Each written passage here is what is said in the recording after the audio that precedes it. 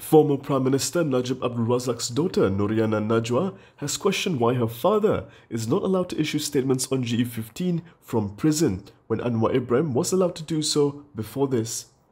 In a posting on Instagram yesterday, she uploaded screenshots of 2 news clips on the issue and asked why could Anwar do so but not Najib. The first article reported on Anwar's message when he was in prison that was conveyed through his lawyer for the people to vote for PKR and its candidate Dr. Azizah Ismail during the Permatang Pauh by-election in 2015. The second news article showed Prisons Department Senior Director of Prison Policy, Supri Hashim, saying yesterday that Najib was prohibited from campaigning for the upcoming general election. Supri said inmates are not allowed to issue any statement for the purpose of campaigning in GE15.